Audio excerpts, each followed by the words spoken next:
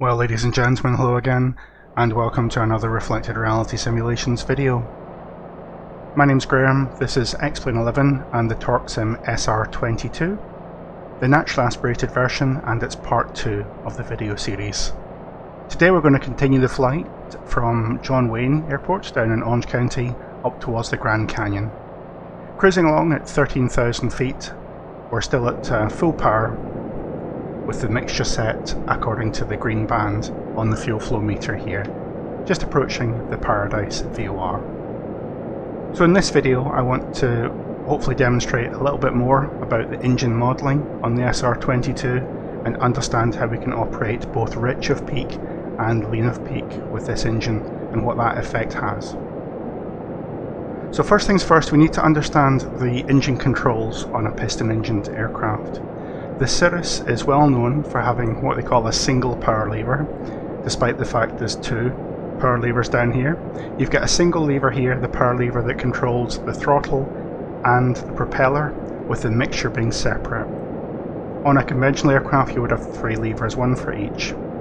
It's important to understand that the SR22 doesn't have any FADEC systems on the engine. It's an entirely mechanical engine, just as you see on an old Cessna.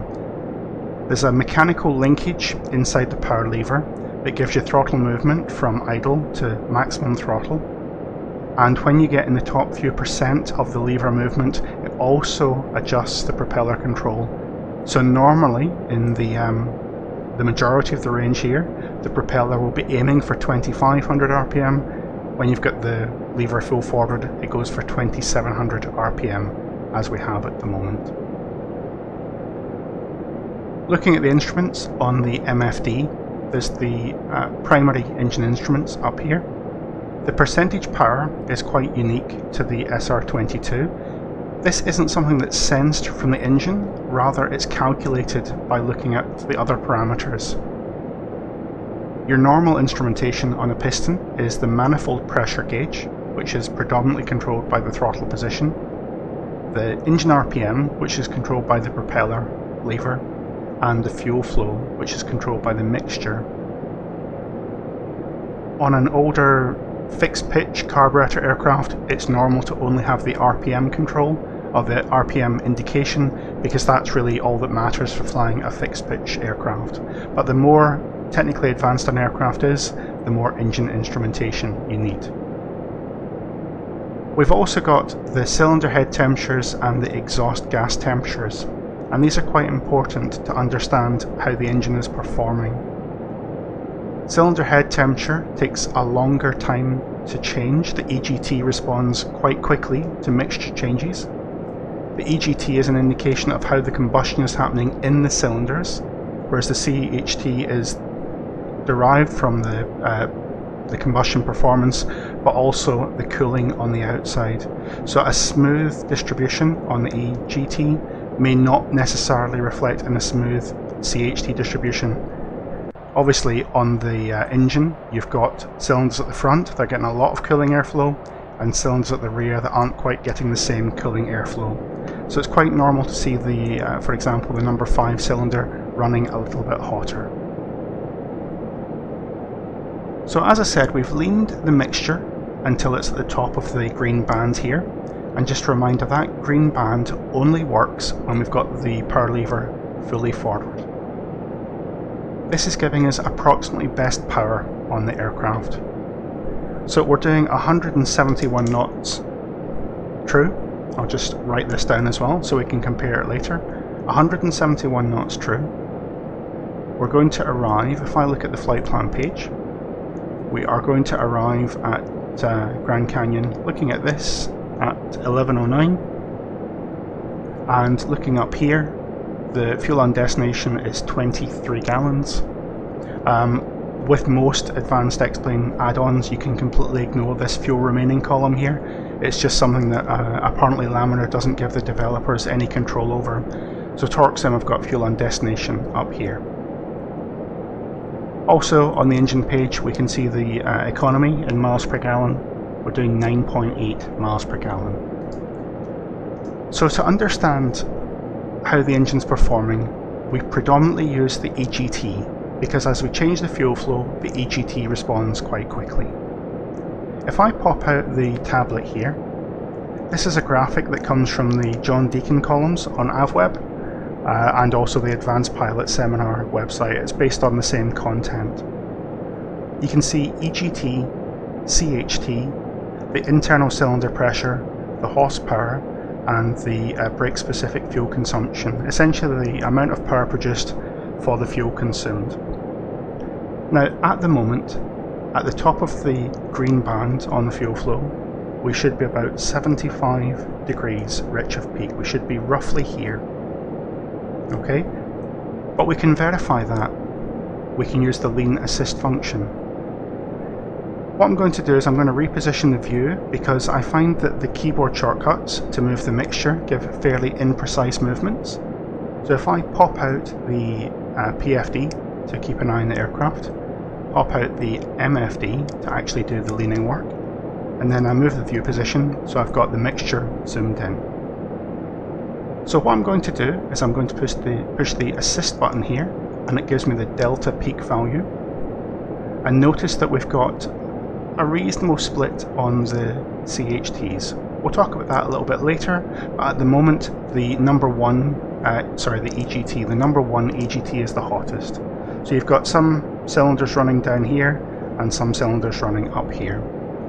All I'm going to do is move the mixture control to the right, move it to the lean side, and right with the knob, or lean with the knob, is also coming right on the graph here. I hope that makes sense. So keep an eye on the EGT as we move this. Move it to the right, you'll notice the fuel flow is reducing, the EGT is increasing. Now I happen to know that the peak in this configuration at this altitude should be around about 1500. I'll do it nice and slowly. And you can see by zooming in to the mixture control, I get much finer control with the mouse. Speed's dropping off slightly, fuel flow is reducing. Move it a little bit further.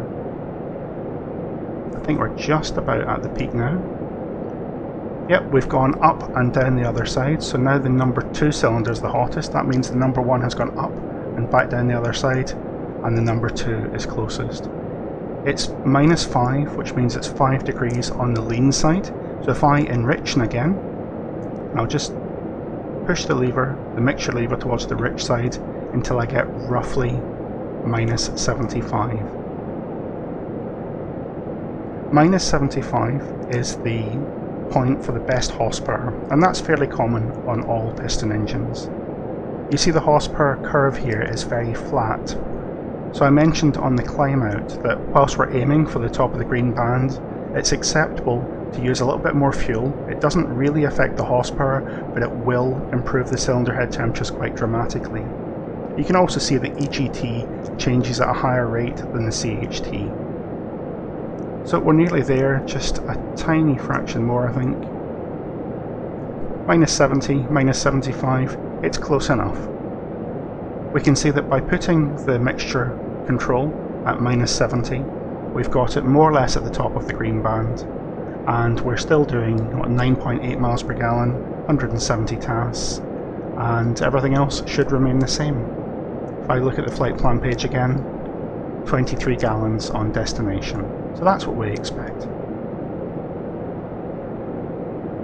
So this is running absolutely full power. We may not necessarily want to do that. This is giving us a total range from here of 515 miles. It might be better to save a little bit of fuel to ensure we've got a longer range capability. In some cases you might want to fly faster, do an intermediate stop, refuel and continue. A strong headwind, for example, flying slowly doesn't really help, but for the most part flying a little bit slower is a lot more economical. So what I need to do is reduce the power lever setting. I'm going to aim for 2500 RPM. On the real aircraft, remember the single power lever controls both the throttle and the RPM. When the power lever is in such a position that pushing it any further forward would increase beyond 2500 RPM, I'd feel a very slight mechanical resistance on the lever. We can't experience that in the sim, so rather than use 2500, if I move the lever back so that I get 2510 or 2520, then I know the lever is as far forward as possible while still being roughly 2500 RPM. You see, I can move it much further back and the RPM will stay at 25. So what I want to make sure is that I've got the most amount of power without the RPM changing too much. So 2510, 2520 is what I aim for. Now the lean assist functionality only works for a set manifold and RPM setting. If I move the lever at all or I change altitude, I need to reset the assist. So I'll turn it off and back on again. And what we'll do is I'll just enrich it ever so slightly and then we'll try and find our peak value. So back to the lean side. See, EGTs are still rising and then dropping off again. So it looks like maybe 1470, maybe 1480 is the peak. So if I enrich again until I get minus 75, remember pushing the lever forwards or to the left on the screen is coming back down the graph here. And I'm looking for 75 on the rich side because that is the best power setting. Nearly there, just a little nudge further. May have gone too far there. So that's roughly where we want to be.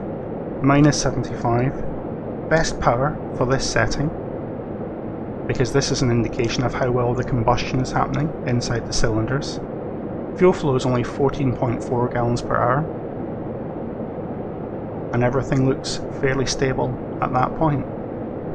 However, we've now dropped back to about 168 knots. It is increasing ever so slightly, but let's say 168 knots true.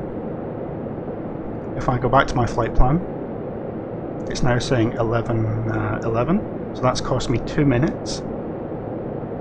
My fuel on destination has gone to 27.28, so that's about 5 gallons we've saved. And if I go back on here, my fuel economy is now 11.7 nautical miles per gallon.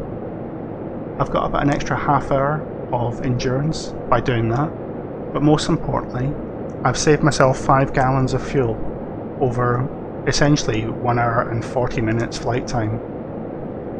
Now in the UK, aviation gasoline can be, depending on the exchange rate, in the region of $15 to $18 per gallon. So saving 5 gallons easily pays for lunch at the airfield and half the fuel for coming home at US prices.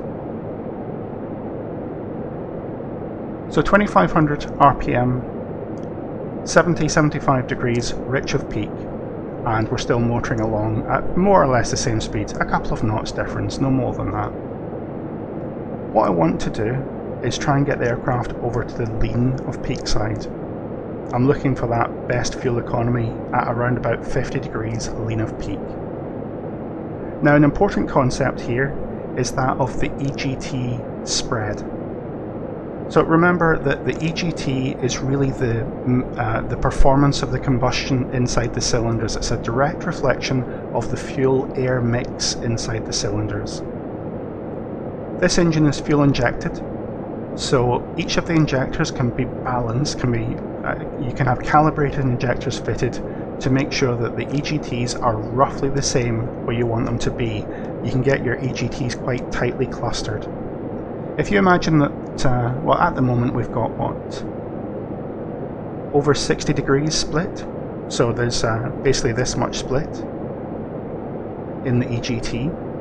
On the rich side, that's a fairly flat power band, so the cylinders at the front of the engine are producing roughly the same power as the cylinders at the rear of the engine.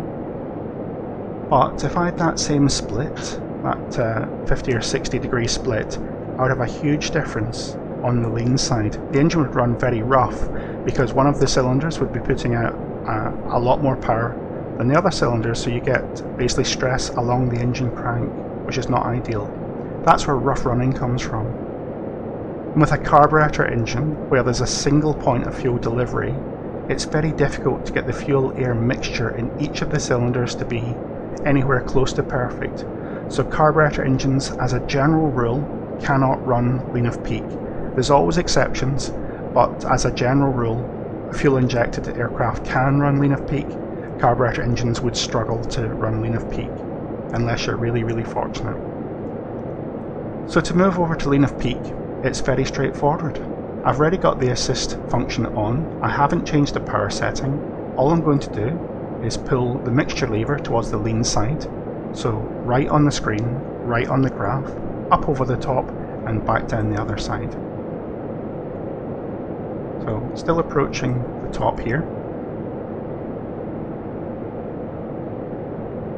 Just approaching the peak now. And as we get over the other side, it will change fairly rapidly.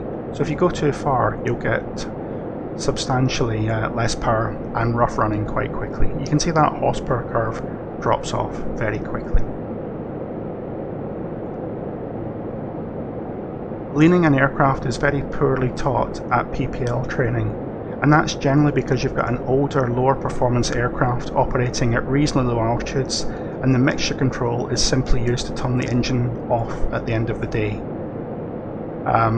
If you're only operating 2,000 or 3,000 feet above your airfield elevation in an aircraft that cruises at 90 knots, then there's not much difference with the mixture.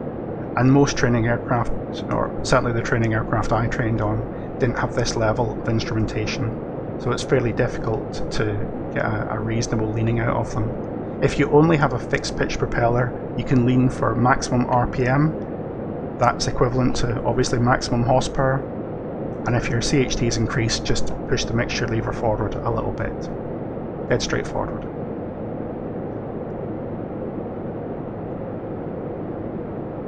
So there we are, minus 45, minus 50, minus 55.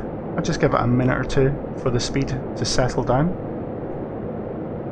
But while that's happening, we can see the fuel flow has dropped off quite dramatically. At the moment, I've got another hour of endurance. That's made a huge difference to the fuel burn. So if I look at my flight plan, actually we're going to end up, let's say about 150, let's say 157, just to give it a little bit of leeway here. We're now saying 11:15, so that's a grand total of 6 minutes compared to the full power setting. Our fuel on destination is 32 gallons. And our fuel consumption is 13.8 miles per gallon. So simply by moving this lever here and this lever here and understanding this gauge, we've managed to save ourselves 9 gallons of fuel. Now at UK prices that could be a couple of $100 easily, simply by moving the lever. The difference in speed is about 14 knots or so, but our fuel economy has gone from just under 10 to just under 14, a 40% improvement in the fuel economy on the aircraft. So if you're operating at high altitude or higher altitudes and you want to get the best range out of the aircraft, then you need to understand how to lean the mixture. Key learning points are the assist function is very useful, but it only works after you've set the RPM and the manifold. So move your power lever where you want it, then turn the assist function on, and then you're good to go. You can run rich of peak and lean of peak, and you don't have to always do it at the same power setting. There's other power settings in the manual.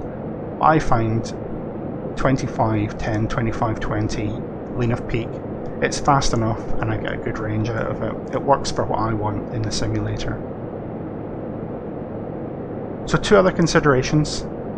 At the moment we're running with the fuel boost pump selected on. My fuel tanks are nicely balanced, and Cirrus recommend running the boost pump for at least the first half hour of the cruise flight. It's to do with vapor suppression in the fuel system, and we'll look at the fuel system during some starting problems we'll look at in video 4.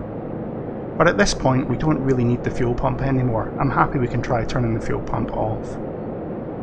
That's going to change the fuel pressure. As a result, it's going to change the fuel flow. So at the moment I'm running on the lean side. if I reduce the fuel flow even more, I'm going to slide down to the right here, the horsepower is going to drop off.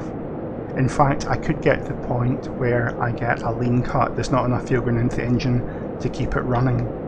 So all I'm going to do is remember this figure here, 11.3. I'm going to enrich in the mixture by about a gallon per hour, 12.1. I'll turn the boost pump off, and then we'll reset. Oh, there we go, spot on, 11.3. So it's as simple as that. The fuel flow is a function of the pressure on the fuel rail, the fuel metering valve, and the mixture position. So if we have to turn that pump on now, before a tank change, all it's going to do is move us temporarily closer to the peak EGT. But at 50% power, we're not going to do any harm whatsoever. On a similar concept, let me just change the view here. On a similar concept, we're at 13,000 feet. And so far, we've been changing the mixture distribution, the mixture in the cylinders, by adjusting the fuel flow. I reduce the amount of fuel, and the mixture gets lean. The same effect occurs if I increase the amount of air. So if I start descending without adjusting anything else, again, I'm going to get leaner and leaner and leaner until we get to the point where the engine's not making any power. So for me, personally, lean of peak in this aircraft is acceptable for the cruise, but I want to go back to rich of peak prior to starting the descent. That way, if I'm rich of peak and I descend and I forget about the mixture for a little bit too long, it still leans, but it goes from here up to here, and we still have horsepower, as opposed to from here down to here, and things start to get exciting quickly. As always, keep an eye on the CHTs on the aircraft. Make a note of which fuel flow settings work for you, your regular cruise altitudes, and then you don't have to go through the whole lean assist feature. But to be honest, it adds a fair bit of operational interest, and it helps us understand how the combustion's happening inside the cylinders. In the next video, we'll do the approach and landing into Grand Canyon Airport. But looking at my flight plan, that's still an hour and 30 minutes away. I hope you'll tune in for that video. Thanks very much for watching. If you do have any comments or questions, please feel free to leave them in the comments section below. I do hope you're enjoying the SR22 series. Still focusing on the naturally aspirated version for the next couple of videos, and then we'll move on to the turbo normalized aircraft and look at the difference on that, because the key part of the SR22 simulation is the engine modelling. You essentially get two models in the single package. Again, thanks for watching, and I hope you'll tune in again soon.